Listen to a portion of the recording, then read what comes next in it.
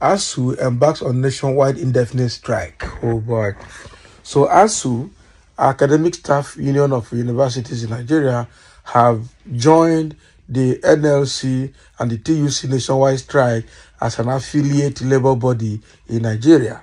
I tell you, I wish this will go to a full-blown nationwide shutdown. Let this APC government know that enough is enough. Okay? As if the NLC own is not battling enough. With Asuu joining, everybody should go home. We need to stop all this nonsense and cancel over again. See, the Attorney General of the Federation is trying to, that's Fagbemi, is trying to say that NLC does not have the right to go on strike because of industrial court order. Don't worry, the industrial court, you go chop. That is it. Go and support your bad government and stay there. So let's get into the Asuu's position as they have just joined the strike. The Academic Staff Union of Universities, Asuu, has joined other Nigerian workers to fully participate in the indefinite industrial action. So the union, in a statement on Sunday, June 2nd, signed by its president, Professor Emmanuel Osodeke, directed all its members in various universities to mobilize members under their watch for compliance. So according to Osodeke, NSC has declared indefinite strike action beginning from Monday, 3rd June 2024 as a result of the failure of government to conclude renegotiations of minimum wage for Nigerian workers and reversal of hike in electricity tariff. Our branches are hereby enjoined to join the strike action as an affiliate member of Congress. Consequently, branch chairpersons are to mobilize all members to participate in the strike action. So the Lagos Zone Coordinator of Asuu, Professor Adelaja Odukoya, told Nigerian Tribune on Monday that the zone would fully go by the directive of the union, Bagan. So he said the compliance wouldn't be a difficult thing for all the 7 universities in the zone and in all other zones to comply with. Meanwhile, the country has been thrown into darkness after electricity workers shut down the national grid deliberately in compliance with the joint directive of the NLC, Nigerian Labour Congress, and the Trade Union Congress, TUC, to down tools on Monday over the new minimum wage issue. So Transmission Company of Nigeria said the workers were driven away from their duty posts while others were beaten and wounded at some power facilities. It added that all its efforts at grid recovery were being frustrated by the unionists. That is it. That is it. Gradually, I want Pengasan and Upen to join in this strike, because the problem is not just the NLC, it's not just the civil servant.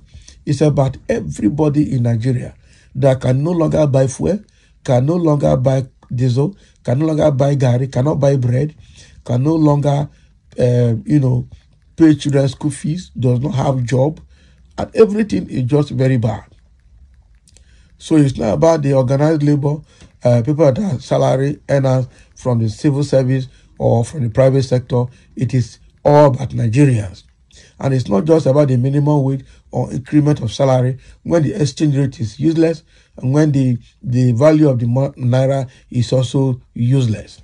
So everybody is actually supposed to join this action to be sure. Now, in the midst of the fact that there is no fuel, there is no money to buy the fuel because of the high fuel price, you are also increasing the electricity tariff. Why is Tinubu wanting to punish Nigeria like this? I know you said it before the campaign that if he enters, if he had his way, he will withdraw or reduce the purchasing power of the people and tax them the more. Exactly what he said, that video came out, and that is exactly what he's doing now. Yeah? So I think they need to show him that Nigeria is not Lagos. Nigeria is a big country with stakeholders everywhere and need to be respected. That is what I see here. So with what is happening, it is quite obvious that federal government is not going to find this funny with Asuu joining. And I know that apart from the NLC-TUC problem, Asuu also has its own problem with federal government that has not been resolved. Because all the agreement that Asuu entered the federal government has failed to implement their own side of everything. And now pushing Asuu to the extreme. How can people be working, they're not paid? How can you say they want a 6-month strike, no work, no pay? Who made them to go on strike? Why will government for once, at least why will government ever, never ready to implement its own part of agreement or memorandum of understanding all the time? This is actually a very bad one. So with Asuu joining, I'm sure children are going to go home because I see a situation where other sectors will join as well. Port Authority has joined. Airports, both local and international airports have joined. Seaports have joined. And I'm sure now that Asuu has joined, I expect doctors, nurses, and midwives to also join. That is it. Because they are part of NLC and TUC. They need to shut down everywhere. And we have also gotten the information now that the National Assembly has been blocked. Nobody goes in and nobody comes out because the workers, the branch of the union there has also blocked everywhere. I think we need to let the government know that enough is enough.